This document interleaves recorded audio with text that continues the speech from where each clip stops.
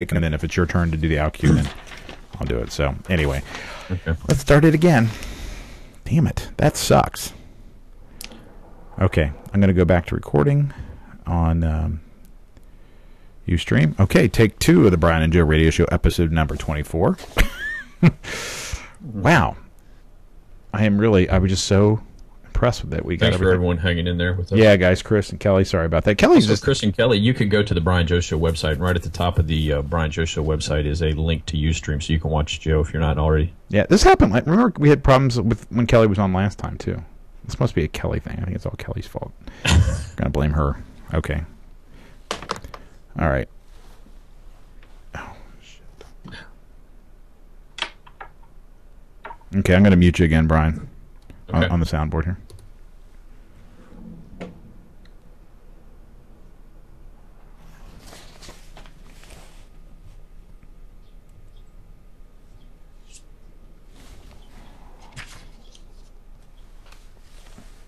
WVQC, as a community radio station, serves only to open its airwaves to responsible, divergent points of view. The opinions expressed during the Brian and Joe Radio Show do not reflect the views of WVQC, Media Bridges, its staff, or Board of Trustees. The opinions expressed are solely those of the hosts or the show's staff or today's guests. Thank you for listening to WVQC Cincinnati.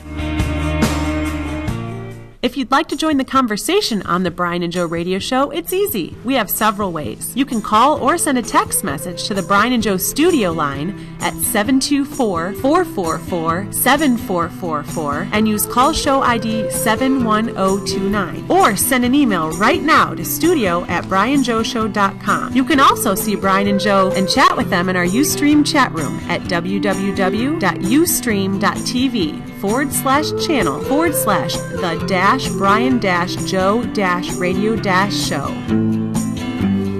WVQC is supported in part by the Northside Tavern, located at 4163.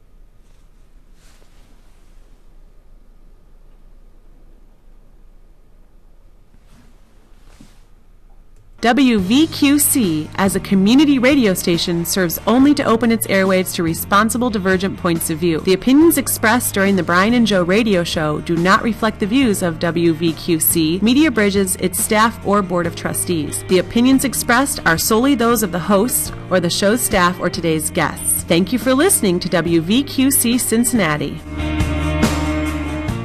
If you'd like to join the conversation on the Brian and Joe Radio Show, it's easy. We have several ways. You can call or send a text message to the Brian and Joe studio line at 724-444-7444 and use call show ID 71029. Or send an email right now to studio@brianjoeshow.com. You can also see Brian and Joe and chat with them in our Ustream chat room at www.ustream.tv/channel/the-Brian-Joe-radio-show. WVQC is supported in part by the Northside Tavern, located at 4163 Hamilton Avenue in the heart of Northside. The Northside Tavern, open until 2:30 a.m., features live music nightly. Call 513-542-3603 to reserve their back room for your special events or find out more about upcoming shows. Up next, I hope you'll enjoy a skit by Pedro Sanchez. Main engine start. 4, 3, 2, 1, and liftoff. Liftoff.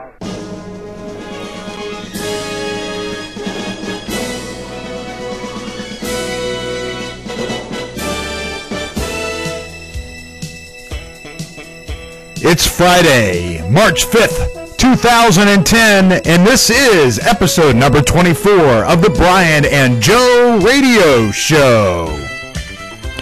On today's show, we have special guests, Kelly Connell, talking about pornography addiction. Then, in our second segment, Professor at Villanova University's Department of Political Science, Professor Matt Kerbel. And then we'll wrap things up with our regular contributor, Chris Tomlin, as we talk about a preview to this Sunday's Oscar show. That's all today, live on the Brian and Joe Radio Show from WVQC. Welcome to the Brian and Joe Radio Show. Brian, take two. I hope you're there. I am here, Oh, Joe. yay! Welcome again, everyone. This is the Brian and Joe Radio Show. I'm Brian Mueller. I'm Joe Wessels. And we do have a great show planned for you guys today. Thanks for listening. I think at the top of the show, you probably heard the many different ways that you can interact with the Brian and Joe Radio Show. And I won't belabor that, go through that all again. But I just want to refer everybody to our website, brianjoeshow.com. If you go there, at the very top of the page, you'll see a section and with all the important links and things and information you need to get in touch with us. So, Joe, thanks for having me. I'm watching you on Ustream as we're recording. There is, of course, a bit of a delay. Yeah, there's a little bit of a delay. But I know, and it's what I had hoped to talk about at the very beginning of the show here a little bit was our kind of what was going on this week, but we just had a little technology hiccup where Skype crashed, which is bizarre. It's never happened. I've never had Skype lockup ever. That's one of the really solid things. Yeah, that's why I was doing the intro. So if you're watching this on Ustream or listening on TalkShoe, and everything's working, you can see it and hear it and everything else, but for some reason it just locked up. I did the intro and then went to go say hi to you, Brian. You weren't there.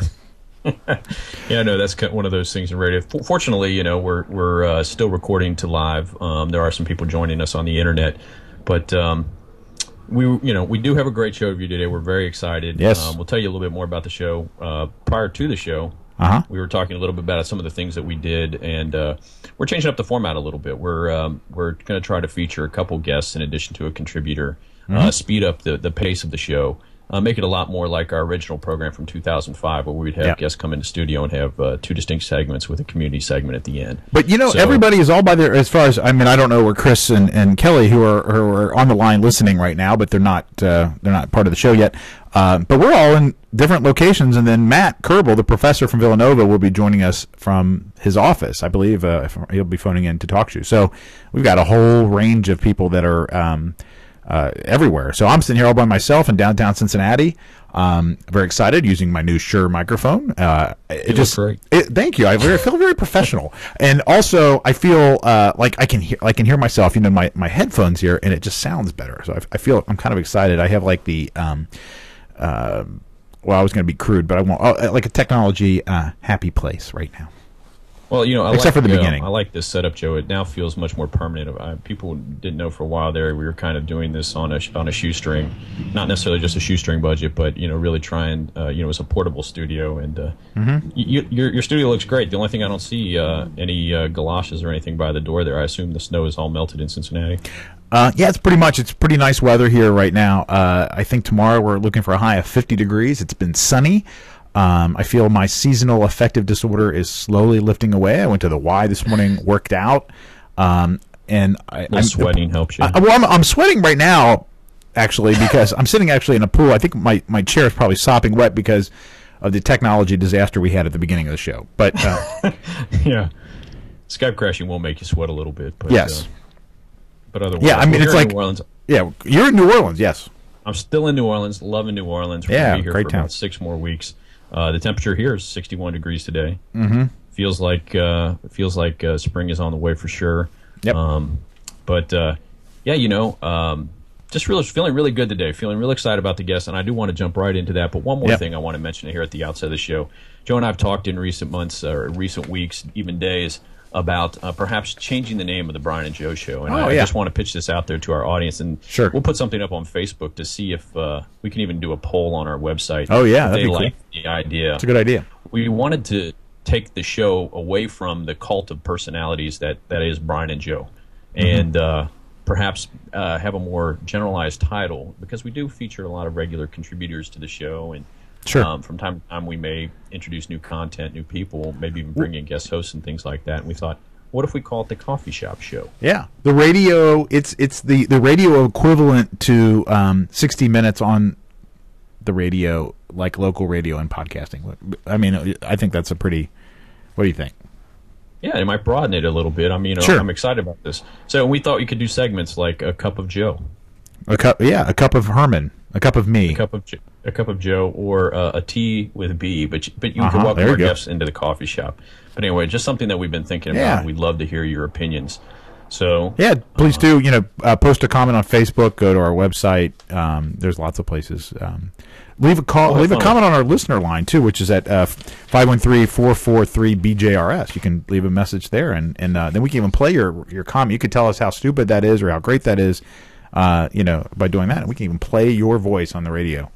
Even after, if you're listening to this as a podcast and you think, well, I didn't get a chance to call in on TalkShoe, you could literally just still make a comment. Awesome. Well, should we get going here? Absolutely. We're 8 minutes into the show, so that's one of the challenges of you and I being in different geographical areas. Like, we're not even not only in the same room, we're like in completely different states. So I know when we used to do this in studio, we used to we had our own sign language. We were very good at, but with the delay on the internet, things doesn't work anymore. Yeah, but we have our special guest with us, and her name is Kelly Connell. She's a sexuality educator and consultant with her master's and soon to be, hopefully, a doctoral degree. So I think she's already. Well, she can tell us. We've asked her this before, and I'm getting her education screwed up. But she is on her way to a doctoral degree. I think she already has one, but Kelly can clarify that for us. Her specialty. Help me out. Specialty. I'm trying to say her specialty is sexuality. Her specialty is sexuality and healthcare issues, and she regularly writes at sexpertkelly.com. She's a contributor to howtohavegoodsex.com and to Kelly's Corner, which is at mensforte.com. Kelly also joined us in 2009 on our holiday show, and today is joining us from Michigan, in fact. Today, Kelly is here to talk about porn addiction. Kelly Connell, welcome back to the Brian and Joe Radio Show. Well, thanks. Good to be back. How are you guys? Oh, great. Fantastic. Sorry, how are you doing? I didn't mean to blame you for our technology issues, but there seemed to be a common thread. Yeah, I noticed you waited till I muted my microphone before you made that comment. Yeah, exactly. Yeah. Kelly, I want to apologize to you, too. I've been confusing you in past weeks with our contributor, Kelly C. Long. I think the Kelly C. Long, she's our financial contributor. She's a CPA and financial advisor, and she's talked to us on a variety of subjects.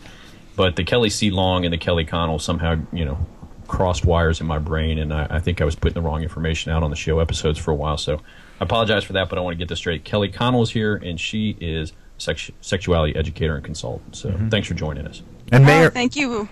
And may or may not know anything about financial advice. Exactly. Please, no financial questions for me, please. Okay, very good. Now, we invited you today to talk about a really important subject, something that there's not a lot of awareness, although I think a broad awareness on this subject, but I think it's sort of creeping into the public space, the public discourse, and that is porn addiction. And maybe you can speak to that as far as awareness of the subject. Well, it's really interesting when Joe said he wanted me to come on and talk about porn addiction, and I started looking through some of my materials and doing a little research, and it's very controversial about whether or not it even exists. I mean, there's a big debate of people in my field, therapists, educators in the field of sexuality, about whether it exists or not. Mm-hmm. And it's not in the DSM as an addiction, or there's no definition of it in the DSM. And the DSM, this has actually come up before in the Brian and Joe Radio Show, even in the past couple weeks, but that is the Diagnostic Statistical Manual. I can't talk. I don't even know how to do radio. Diagnostic Statistical Manual, Joe, which I is watched American Idol this week, and they asked the American Idols how they warmed up for the performances, and one guest, one of the. Does somebody just drive away? They meow. They just meow, meow, meow, meow, meow. So I should probably just do that before the show starts. Meow, meow. But the DSM. So anyway, that's what people who are in the field of mental health use to help diagnose mental illness. So anyway, so you said it's not in that. It's not even in that. Right. Right. It's the Diagnostic and Statistical Manual of Mental Disorders, right. And it's not in there. It's very interesting there's debate about whether or not the behavior actually indicates whether there's an addiction versus a compulsion. Uh-huh. And, how are you defining whether somebody is addicted to pornography or not? Right. Well, where do you fall in the spectrum on that? Well, porn star or not porn star? I think it goes more towards compulsive behavior. I think it's very interesting because porn is much more available now. than with the internet. You know, I think there's something estimated that there's over 400 million sort of quote-unquote adult web pages. And so it's very easy to get in there and start watching it because more is only one click away. Yeah. You know, you can keep clicking and clicking and clicking.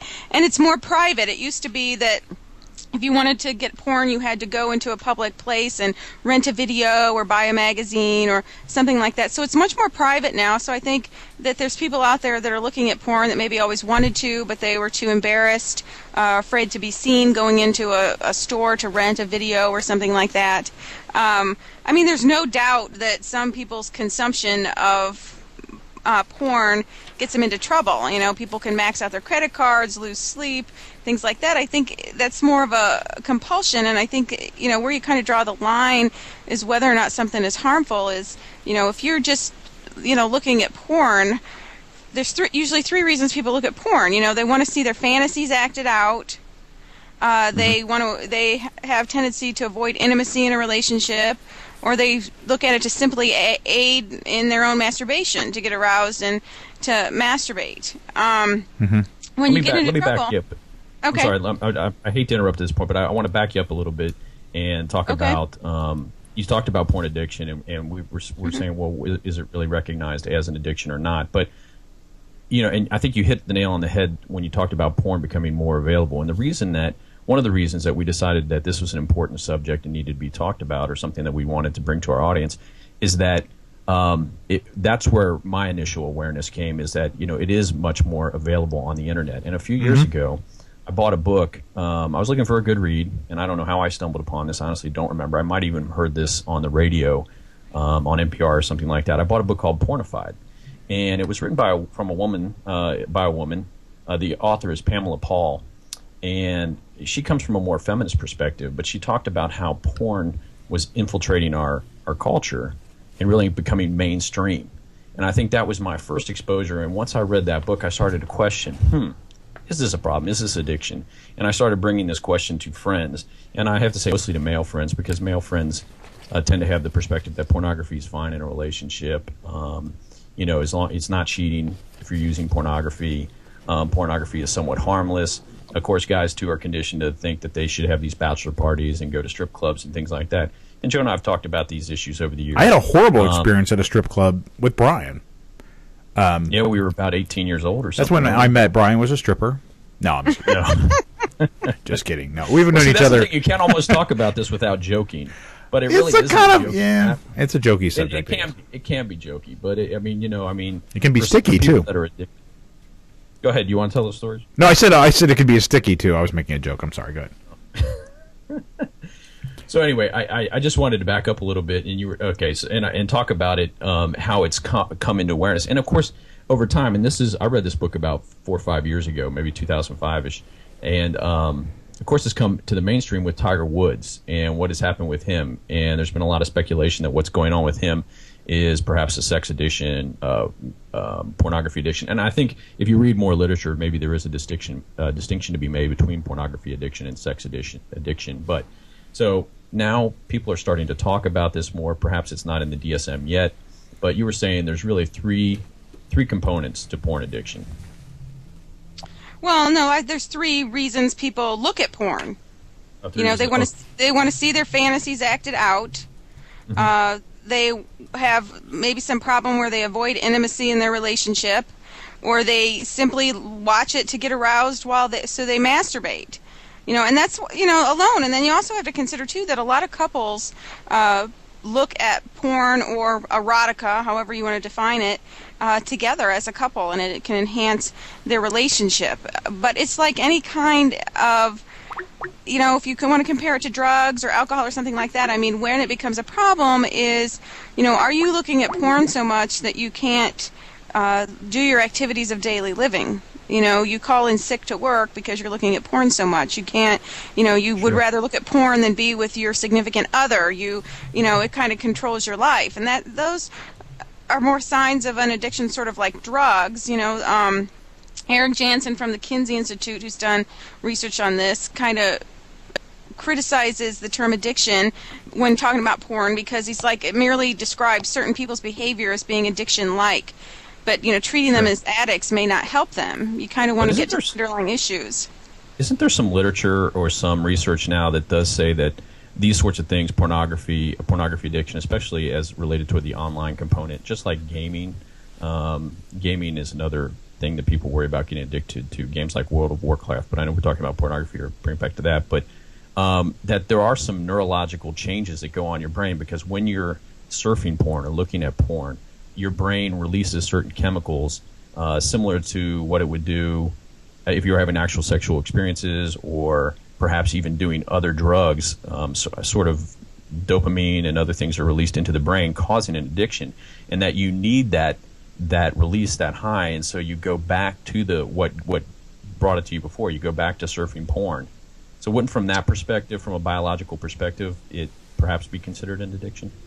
Well, I mean, there's certainly that school of thought, but again, not everybody agrees with it. I mean, of course you're getting pleasure and you're getting those neurotransmitters and everything like you do when you go through the sexual response cycle. If you're watching it and you're getting sexually aroused and then you orgasm and all of that, I mean, of course you're going to get those neurotransmitters sort of coursing through your system. But I think that the question is are you wanting to look at porn rather than be with your partner? Is this your only, do you have a partner but you use this as your only sexual outlet? Now, in your writing and your experience in dealing with individuals and couples and things like that, has the question of pornography, has that come up more often? And, do you see it as being an issue for a lot of couples or not?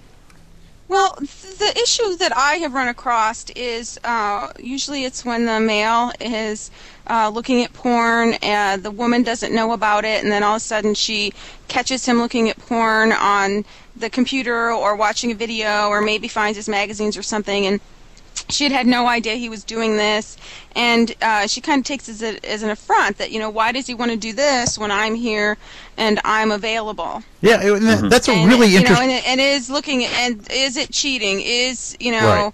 Is looking at porn on the internet cheating? Is interacting with somebody on the internet who's maybe sort of, I don't know if I want to use porn model or something like that, maybe right. one of these chat hosts, is that cheating? Where is the line? And it's more of an emotional thing. But you can also compare that to when, people throw the term sex addict around, when I see people that, maybe he wants sex 3 or 4 times a week, and she wants sex once a week, and therefore she's like, well, he's a sex addict. He just wants it all the time. And that's not the case at all. They just have different libidos, and, there's underlying issues there. Yeah. Well, that's a great question, too. Then so you brought up a couple of different things there that kind of struck me a little bit. One is when people look at porn, is that cheating? We'll just start with that one. Is that cheating? If somebody looks at pornography, is that you consider that cheating? In a relationship, and they don't share it first with their significant other. Is that cheating? Are you asking me what I think? Yeah, I'm asking you what you think. I mean, because I guess there's no answer on that. But what do you think? I think it depends on the relationship and how that's been negotiated in the relationship. But do we talk about these kind of things? Some people, if they agree that they're not going to do that, and then one person does it anyway, well then, yeah, that's sort of cheating, because you've sort of broken what you've negotiated in that relationship. But some people don't think it's cheating if you don't have any physical contact with somebody. That what you do online, what you look at online, what you look at in magazines or videos, no, that's not cheating. And a lot of people will say, well, I'd rather have my partner, look at a video or watch something online than go out and be with a real person and have actual physical contact with somebody. So then what I'm thinking then, too, is maybe what you're saying is that this is... The pornography maybe not necessarily is the problem, but the use of it, well, we can say that not even the use of it, but the issue that it hasn't been discussed and that there's maybe some disagreement about it, that there might be other problems in the relationship. Oh, definitely. I definitely think that. Also you have to consider too is that when your partner's not, people think that when you're in a relationship that you don't masturbate, and that's not the case. You still masturbate. Your partner's not always available or whatever. People still masturbate. And if one partner is not available and the other partner wants to masturbate and looks at porn, to get aroused or get off, I I think that that's perfectly okay if they've negotiated the relationship. And also, when you look at porn, the bad thing about porn, I think, is that unfortunately it's how a lot of people get their messages about sex, how sex is supposed to be, how bodies are supposed to look. You know, you're not supposed to have a hair on your body. Women are supposed to be a size 0. Men are supposed to all have huge penises. I mean, if you look at how sex is depicted in porn, I don't think a lot of it's very accurate as far as what people experience when they're really having sex are. But that's how we get our messages. Yeah. Now, I think just our discussion right here, what this brings up to me is that there may be a debate on what is pornography. You know, there certainly is. There's a famous Supreme Court case, I guess, dealing with this maybe back in the 50s. Yeah. Harry Blackman. He said, what did he say to the effect? He said, I don't have something like I don't have a definition for pornography or obscenity, but I know it when I see it. Yes. Which it's very subjective. It's pretty famous, actually. That's because what one person thinks is porn or erotic or obscene, another person may not. Yeah, well, this kind of harkens back a little bit to our one-time guest, Jimmy Flint, who's a brother of Larry Flint. Unfortunately, those two are having some pretty serious disagreements at the moment. But yeah, I mean, what's porn to Jimmy Flint is probably going to be a little different than, say, like Jerry Falwell. May his soul rest in peace. But I mean, there's a very different kind of definition. Jimmy Flint, lives and breathes this stuff, makes a lot of money off of it. So, and Jerry Falwell, and I brought him up because his brother Larry had a famous disagreement that went to the Supreme Court over that issue. Yeah. Oh yeah. Yeah. Well, the other. Go ahead, Kelly. Go ahead. Well, some people think that it's degrading to women and it objectifies women and it, makes women be seen in a negative way, and that's one argument. And I certainly think that there are some types of pornography or erotica out there that do that. But then the other flip side of that is that some feminists actually think that it's women's way of sort of reclaiming their sexuality. And being able to be free and participate in pornography or erotica, that it's they're in control. Now, I certainly don't want to diminish your experiences and your expertise in this matter, or even quell the debate.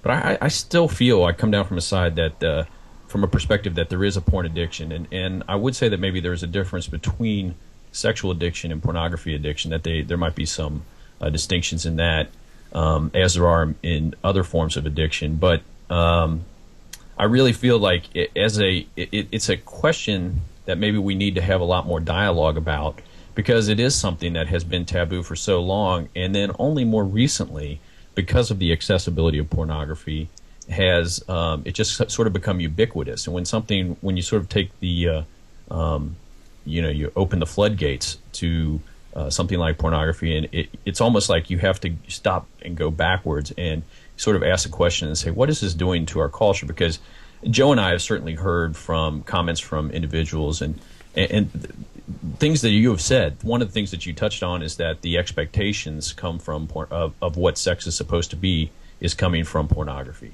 And, that's one of the things that I find most interesting. But I know I didn't really put a question in there. That's more of a comment on my own part. But I am curious to know what you feel about somebody like Tiger Woods, who it's become very public, very famous person worldwide. It has come out recently that he had multiple affairs with many different women.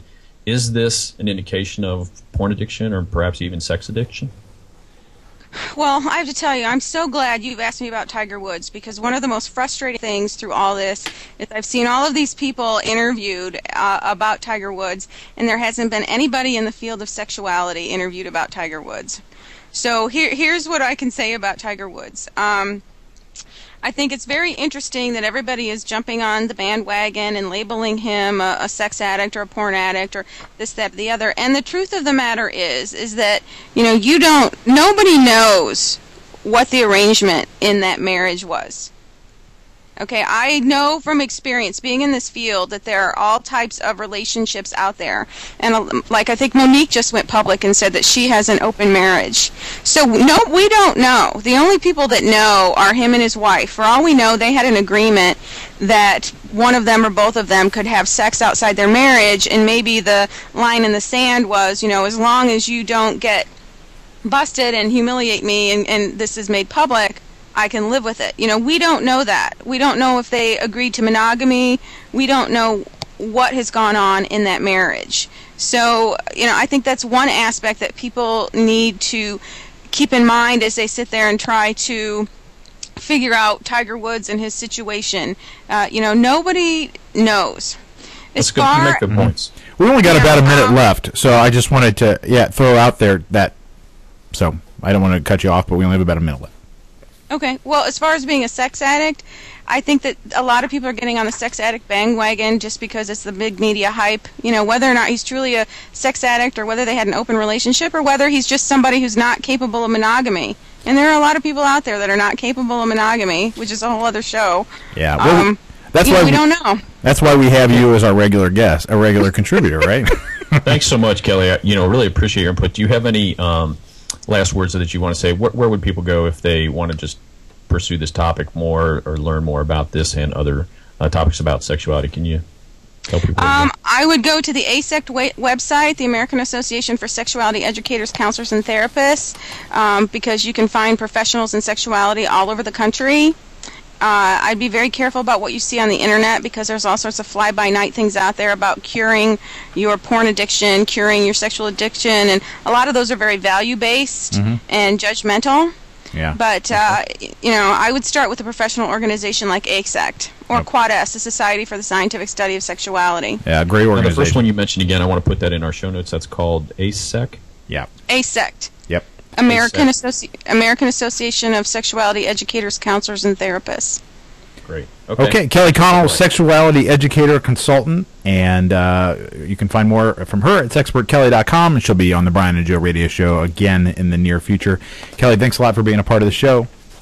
Okay, thanks, guys. Okay, thank you. Take care. All right, okay, bye-bye. We have to take a quick break. We'll be right back with more of the Brian and Joe radio show on WVQC, WVQC 95.7 FM, Radio Free Cincinnati. Want to know more about the Brian and Joe radio show? Visit our website at www.brianjoeshow.com. If you'd like to join the conversation on the Brian and Joe radio show, it's easy. We have several ways. You can call or send a text message to the Brian and Joe studio line at 724-444-7444 and use call show ID 71029, or send an email right now to studio@brianjoeshow.com. You can also see Brian and Joe and chat with them in our Ustream chat room at www.ustream.tv/channel/the-Brian-Joe-radio-show. Hey, what's up? This is Justin Jeffrey from 98 Degrees, and you're listening to the Brian and Joe radio show.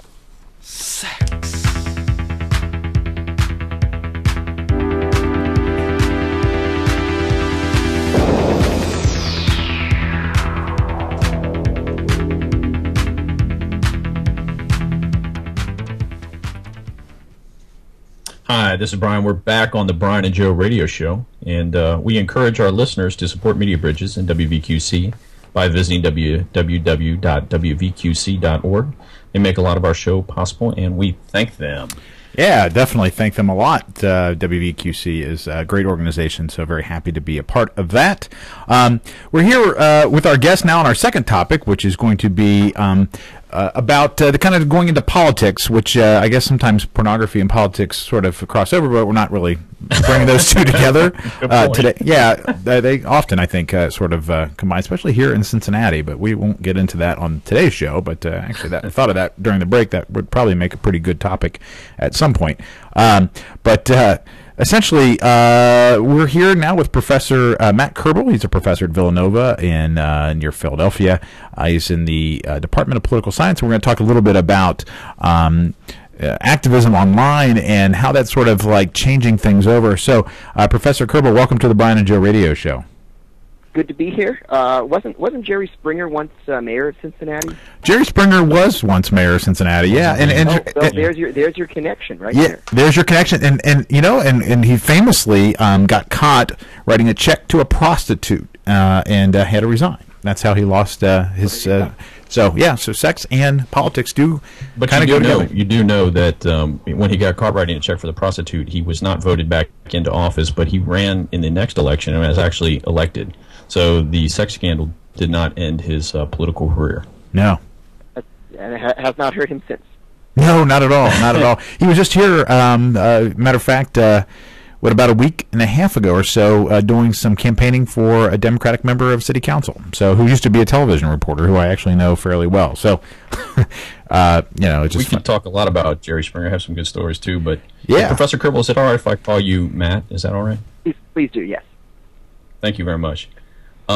Thank you so much for joining us. I don't know if, Joe, if you want to start out the questioning, but I do have a couple questions of my own, but I'm going to let you begin since you've more recently been involved with a political campaign. Yeah, definitely. Well, and I don't know that Matt and I have never met each other before, but I've been a journalist for about 10 plus years or so, and then the newspaper I worked for closed, and I was asked to be a communications director on a congressional campaign here in Cincinnati, and we ended up unseating a 14-year Republican incumbent, and he is now fighting to get his seat back.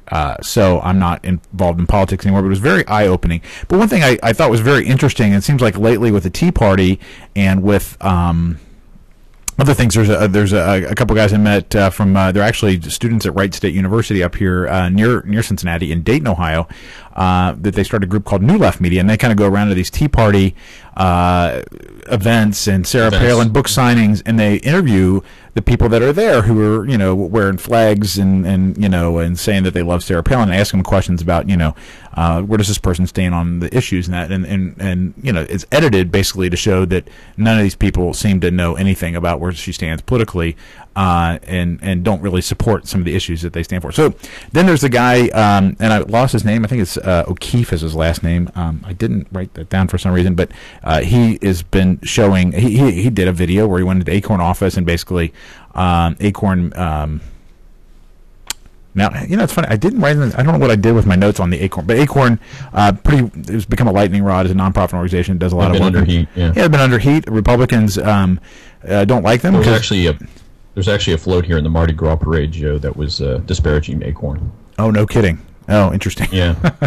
So, and it's been a big topic going back to the 2008 election. Right. Well, they felt like that Acorn had done some things that were unethical at the very least, and then Congress cut some of their funding, and they've been fighting basically to keep it or keep some semblance of it for ever since. So they're upset because a guy who's a Republican activist has been doing did a video that basically make them look like they were trying to help a pimp and and their prostitute and that kind of stuff. So it intrigued me, and I thought, well, we'll talk about why or how these people that are kind of passing stuff off as news, or how they're kind of changing the conversation and maybe kind of changing ideas. So that's why we're here. So Matt, what are you seeing kind of out there in on the internet and maybe other places where ideas are being changed and that sort of thing?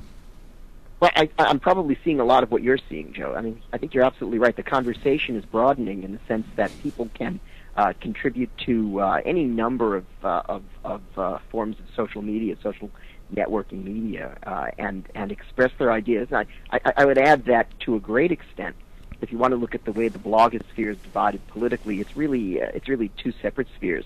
So you have a right or conservative blogosphere, and you have a left or progressive blogosphere, and to a great extent, the folks who participate online in politics are talking to other like-minded people.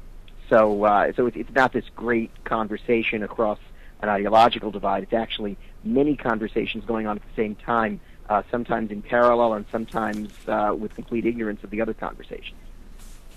But there are certain online activities, and maybe you could call them social media. I guess one that first came to my attention in the 2004 election was Move On.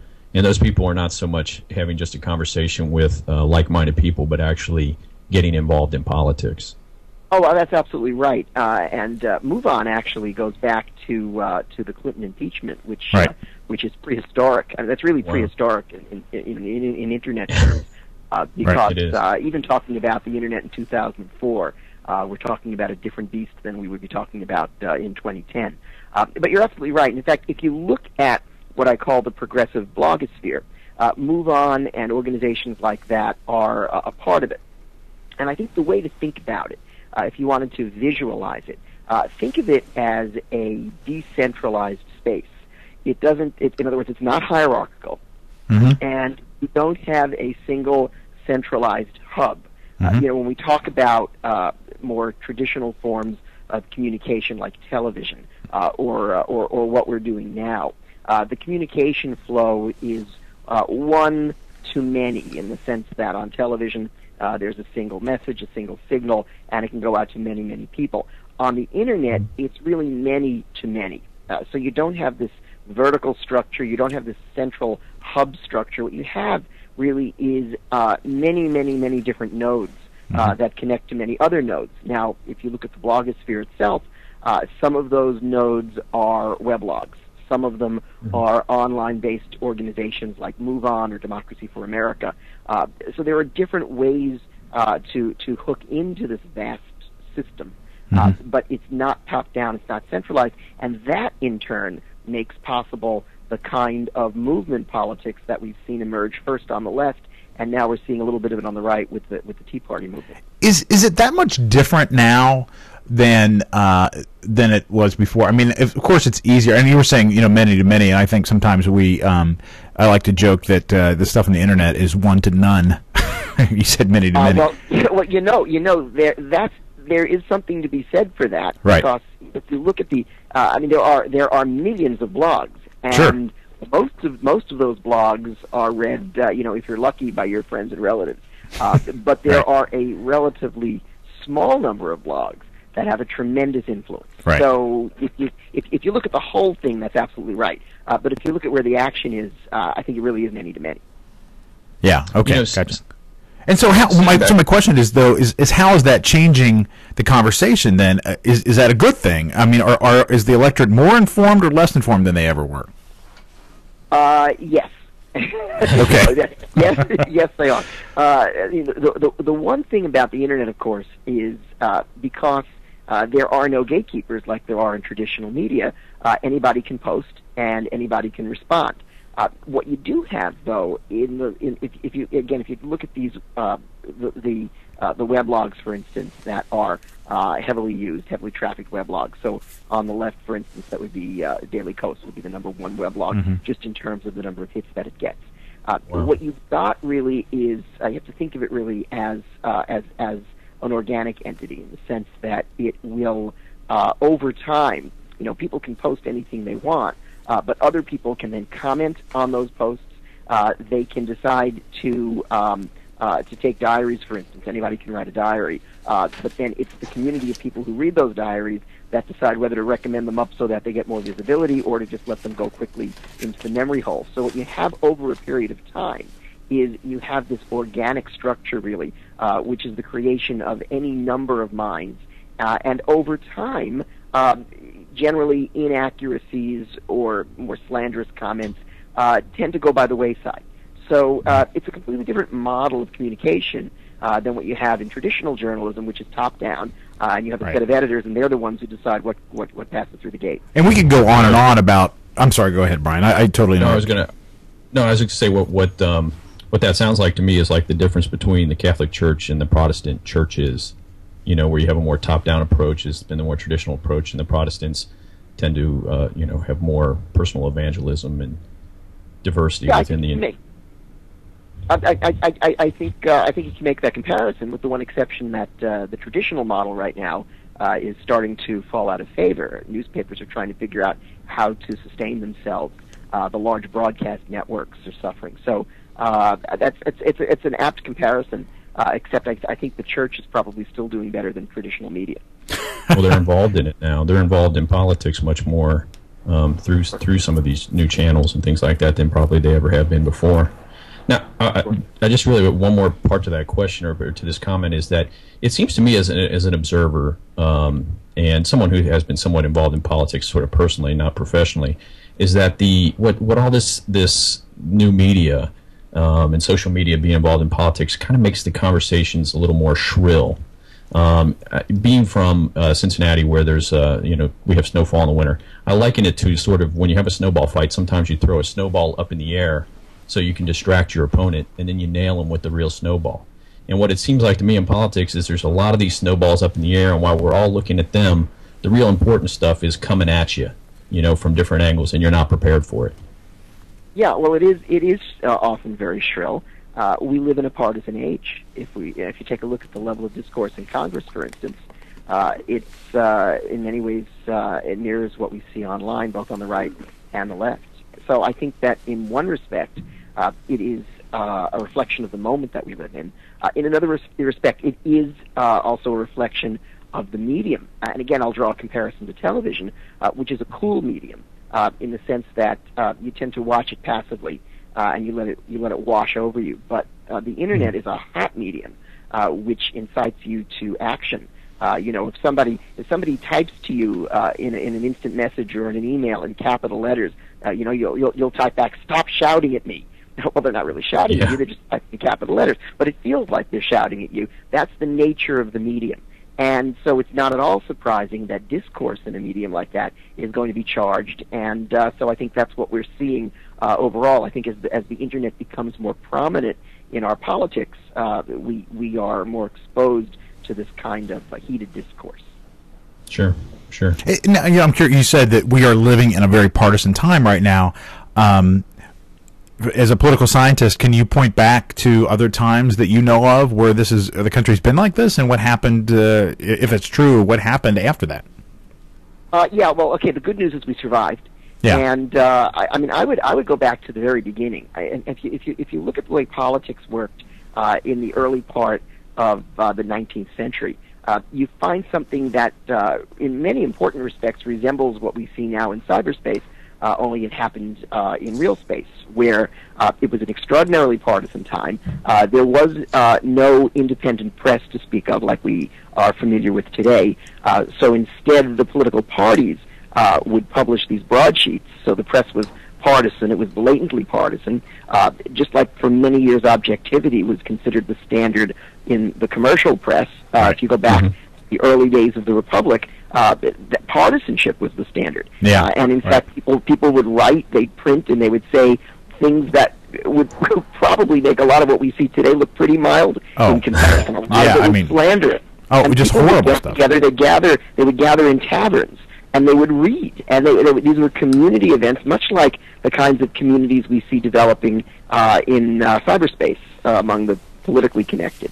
So there were very big similarities between those two eras, a very, very partisan era. But the other thing that goes with it, and I think this is a positive, is there was a fairly high level of engagement, whereas during the television era, we saw the opposite.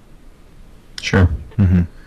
It's interesting. As you were saying that, so we're sort of in a new Gilded Age. Is that the sort of a time of new technology, but also?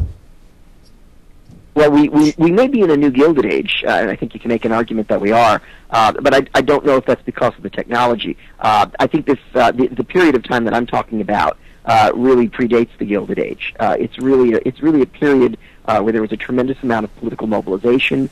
It was a period when the right to vote was starting to expand beyond.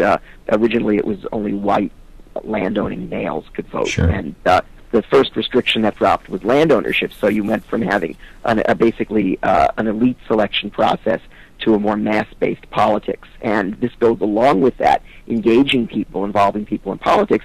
And the heat that you see in a lot of or that you read in a lot of weblogs on the right and the left does have the advantage of motivating people. And one of the things that is normatively good in a democracy is to have people energized. Yeah, regardless of where they come from, I guess, right? I mean, regardless of where they're coming from politically, what side of the spectrum, it's good to just have people engaged. So is this? We have notoriously in this country a notoriously low voter turnout on election day. So maybe this is a good thing. Is that your point? I'm saying that there are good things and bad things, and I think this is one of the good things. If you take a look at all the people who came into the electorate for the first time to vote for Obama in 2008, that's normally a good thing for democracy, to get people who are otherwise disengaged out there and participating and voting, and a lot of that was mobilized online. Now, I've heard in the past that at least prior to the Obama presidency, that in this battle for new media, that maybe the more progressive liberal side is winning. Of course, thinking back to 2004, Swift vote definitely turned the tide in that election, and that was from a right conservative perspective. And then maybe the progressives did have some advantages when it came to the Obama election. But certainly, when you think about the tone of politics right now, it would seem that the conservatives are really dominating the conversation again. Is this true? And are there any myths surrounding social media and sort of the influence that it has on politics? Well, remember, the Swift voting was old media. That was an old-fashioned negative TV ad. So that's really old media. If you take a look at the 2004 election, I think that the big story coming out of that election was what Howard Dean was able to do, both in terms of mobilizing supporters and raising money, something that had never been done on the internet, certainly at that level before. So if you look at it that way, you'd have to say that probably the more apt comparison would be between new media and old media. So when you say conservatives are again dominating the discussion, I think a case can be made for that. I would personally agree with that. But I think a lot of that's being done through the old media. One of the big differences between the right and the left from a media standpoint is that movement conservatives have, over a very long period of time, built an extraordinarily effective communications machine, and it's largely top-down. So this was in place, and you probably know what I'm talking about. I'm talking about conservative think tanks that supply ideas, traditional talk radio, on talk radio, who are a lot of conservative response to talk radio, Fox News and the like. When the internet emerged over the last few years, this structure was in place on the right, but there's no counterpart on the left. So what happened initially was that the internet became a piece of this larger structure. It was essentially co-opted. Now, the reason that's significant is because in order for the internet to function most effectively and differently from television, remember, it's a totally different type of medium. In order for it to function most effectively, it should be decentralized. Like we were talking about a few minutes ago, the way you have this horizontally structured, decentralized left blogosphere. On the right, you tend to have fewer large volume community websites like Daily Kos. There are very few of them. You tend not to have the degree of traffic, the number of contributions in terms of diaries and comments. It's simply not as trafficked the same way because it's not structured the same way. Now, I don't think this was by design. I think that in many respects the left fell into this. But having fallen into it, it gave them a leg up in terms of the early competition using the new media. So, and you think the right is picking up where they're picking up the pieces a little bit? I don't know. I mean, you mentioned certainly trying. Well, here's the thing. I mean, in one respect, if you take a look at the special election in Massachusetts just a few weeks back, you saw an energized right wing behind Scott Brown raised a lot of money online. That's really the first time I've seen a political candidate of the right leverage the internet to such great effect. So that's, I think, interesting and instructive. And it's important going forward to see if there are more instances like that. I do think, though, that by and large, the right blogosphere is still vertically organized, and the left is still horizontally organized. And as long as that's the case, the right will be able to continue to dominate the dialogue through traditional media, and the left will be ahead in terms of movement politics. Gotcha. Well, I have to cut it off right there. We're out of time. This conversation is fascinating to me, and I think we could go on for a lot longer than just the short time we had with you today. But Matt Kerbel from Villanova University's Department of Political Science, thank you very much for spending time with us. We'll have links to your book and to you on our website. I don't think we mentioned that. Your book is... I'm sorry, but the book is Netroots, Online Progressives and the Transformation of American Politics, available on Amazon and probably other places as well, too, Matt? It is available everywhere books are available. So the good. easiest way to go would be to Amazon, BarnesandNoble.com, or your favorite bookseller. Very good. Thank you so much. Thank you very much for having me. Yeah, thank you very much for being a part of the show. Appreciate it. We'll be right back with our regular contributor, Chris Tomlin. We're going to be talking about Oscar show this Sunday on the Brian and Joe Radio Show. We'll be right back. Follow us on Twitter at twitter.com/Brian Joe Show. Ever sit on a plane wondering, where can I hear the Brian and Joe Show now? Well, it's easy. Almost too easy. Search for us in the iTunes Store and subscribe there. Also, check us out on FriendFeed. Send us an email at feedback@brianjoeshow.com or follow us on Twitter. Look for Brian Joe Show. Also, check us out on Ustream and TalkShoe or visit our website, www.brianjoeshow.com. Like Grandma and Grandpa used to play. If you'd like to join the conversation on the Brian and Joe Radio Show, it's easy. We have several ways. You can call or send a text message to the Brian and Joe studio line at 724-444-7444 and use call show ID 71029. Or send an email right now to studio@brianjoeshow.com. You can also see Brian and Joe and chat with them in our Ustream chat room at www.ustream.tv/the-Brian-Joe-radio-show.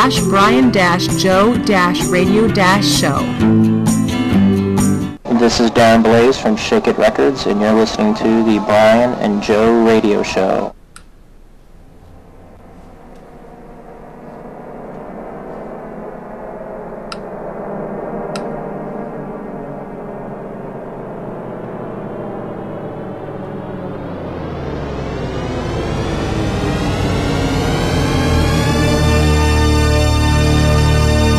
Well, that sound can only mean one thing. Chris Tomlin is here. George Lucas's illegitimate child. I'm sorry, Joe. We should probably jump right into this segment. I know we went a little bit long. Yeah. Chris Tomlin is our entertainment expert. He's a freelance writer. He focuses on television, film, entertainment, and sports news, and he has many writing credits. You'll find those credits at ctomlin.com. You can also find him at the superb website, the Brown Tweed Society, Kentucky Sports Radio. And he's also been blogging lately for CBS Sports, and we'll have all those links up at our website. So he's joining us today to talk a little bit about the 82nd Annual Academy Awards, which will be held Sunday night. Hey, Chris. Good afternoon, gentlemen. As a quick introduction, I just want to jump into that. We're really short. We only have like 3 minutes, but who's going to win the Oscars, Chris? It's hard to say. I mean, obviously, I think it's going to be Jeff Bridges' big year. He's kind of a loved guy out there. Finally, he did something they could give him an Oscar for. We should say that, I'm sorry, Jeff Bridges is, he's up for, which movie is it, A Serious Man? Crazy Heart. Crazy Heart, I'm sorry. Crazy Heart. Plays down on his luck. Country music singer, kind of washed up, who falls in love with a journalist played by Maggie Gyllenhaal. And also, Colin Farrell sings country music in that movie, which is kind of a notable accomplishment for a drunken Irishman like him. You mean Colin Farrell? Am I getting him confused with Colin Firth, or is he? Yes. Colin Firth is a British guy. Colin Farrell is the Irish Hellraiser who kind of dropped off the scene a little bit. Yeah, and he was having some issues there. Yeah, but Colin Firth is also nominated as an actor in a leading role, and local guy George Clooney. But you think Jeff Bridges has got it? I think that Jeff Bridges, this year I think that you're looking at Best Actor and Best Actress who are both just coasting on goodwill. And we'll get the Best Actress, I'm sure, in a moment. But I think that Jeff Bridges has been kicking around so long and is so well liked that I think he's a shoo-in. All right, well, let's talk about actress. Who do you think will win the leading actress? Academy Award. I have not seen The Blind Side, but from all accounts, it looks like it's going to be a Sandra Bullock. Isn't that fascinating? Because I didn't know she was an actress. The really interesting thing is that while Sandra Bullock may win the Best Actress Oscar for this movie, she's also, I believe, leading another movie she had out this year called All About Steve. Is racking up the Razzie Award. I know, and that's what I think. I mean, she's adorable. Don't get me wrong, but Speed, and then that was it. I'm like, there ain't been nothing. What's that? Practical Magic. Don't forget that. Yeah, she was practically in that, I guess. I don't know. Are you arguing that that's actually good? Well, that we don't have time to argue that. But anyway, what else? How about Best Picture? Because I want to say the Best Picture candidates are Avatar: The Blind Side, as we said, that was starring Sandra Bullock; District 9, which was a sci-fi movie with a kind of a different kind of sci-fi movie; and Education, The Hurt Locker, which has gotten a lot of talk; Inglourious Basterds, which of course is I can't think of his name off the top of my head real quick. Tarantino, exactly. Excuse me, Quentin Tarantino. Precious, which is a movie that scared me. I didn't want to see it because I thought it would be so sad. A Serious Man, Up, the animated feature, and Up in the Air with George Clooney. Which of those movies do you think is likely to come out on top?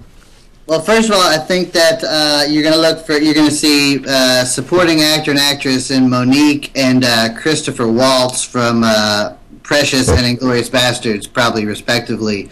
But there's so many movies in the pool this year. I actually think I would not be surprised to see The Hurt Locker walk away with it. Although there's a big controversy right now because they were trying to fix it.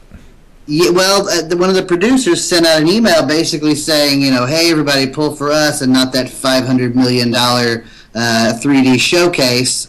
Which is interesting because Cameron's ex-wife directed The Hurt Locker. But I just think that I think that they've given it to James Cameron before, and I think that right now Oscar has always said, well, we know James Cameron can revolutionize film. He's done that. Let's give it to a movie that's really solid.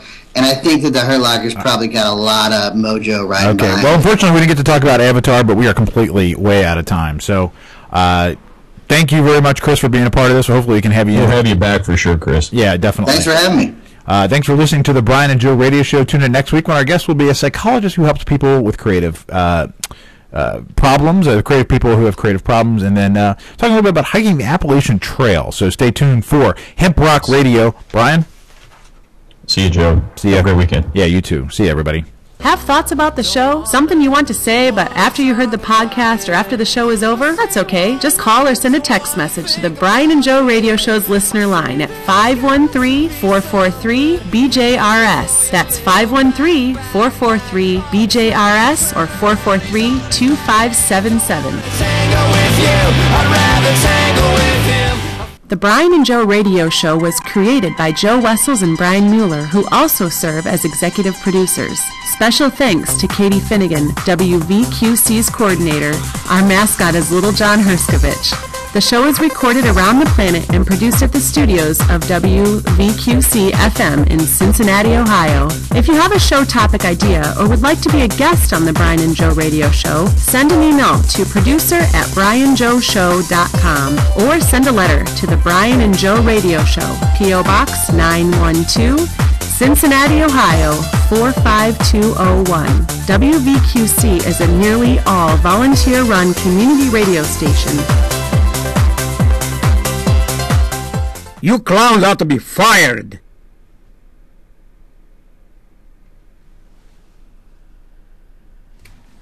Okay. That's a wrap. I think we got it. Let me stop